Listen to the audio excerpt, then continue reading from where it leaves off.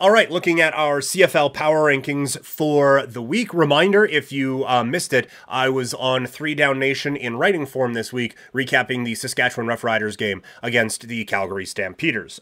We start at the bottom of the Power Rankings. Number 9, the Ottawa Red Blacks. Again, I think there's something that they can build on for this season going into next year, but it's been a bit of a rough go out in Ottawa. At 8, it is Edmonton. Again, they have Trey Ford, so excitement abound out in Edmonton, but it's fallen off for sure. At 7, it is Saskatchewan. That was an awful game against the Calgary Stampeders. That it never felt like it should have been close. The pass rush was getting to Mayer early. They were kind of moving the ball, at least on the ground. It just felt like everything was going well, but just a couple of miscues. They let Calgary hang around, and now their fate is out of their own hands. That did not look like a team that deserved to be in a playoff spot, but here we are.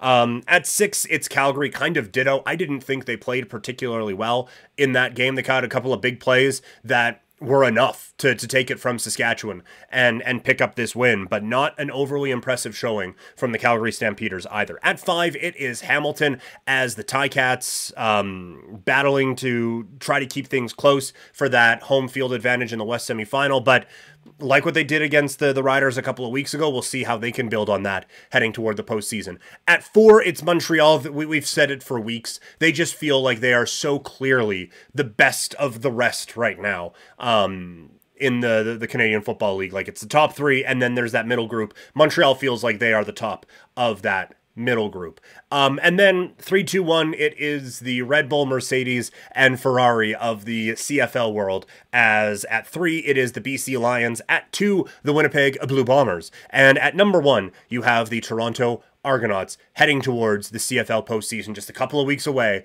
Playoff time in the CFL is just so good. I cannot wait for it to get going. So those are your CFL Power Rankings for the week.